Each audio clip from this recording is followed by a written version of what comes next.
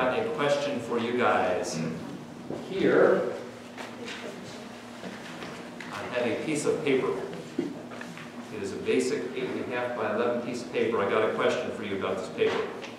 Can I cut a hole in this paper big enough that you could crawl through it? No. Don't think so? Don't think so. Maybe? Think I could do that? Let's see. Here's what we do.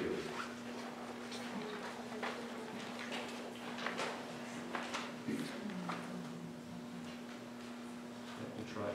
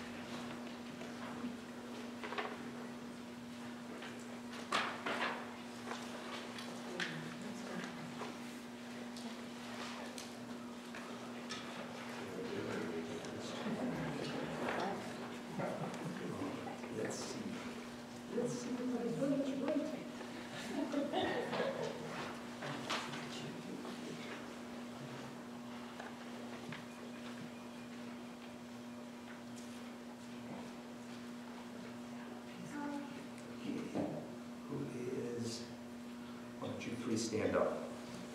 Let's see who is tallest. Oh, you're all about the same size. Who's the oldest? We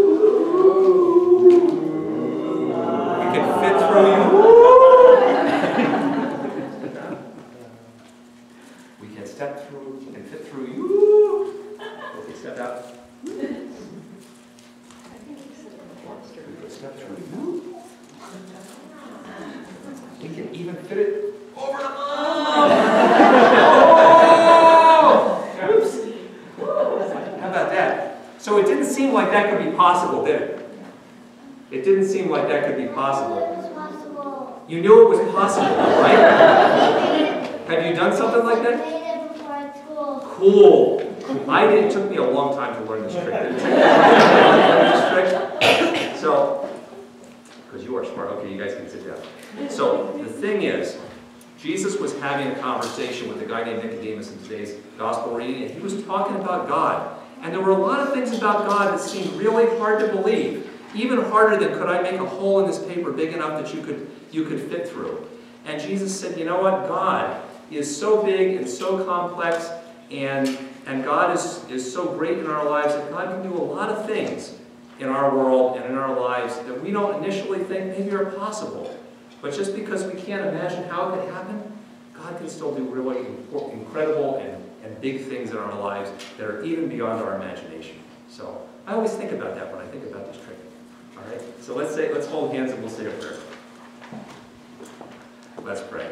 Dear God, thank you for being in our lives. Thank you for being in our lives and doing great things.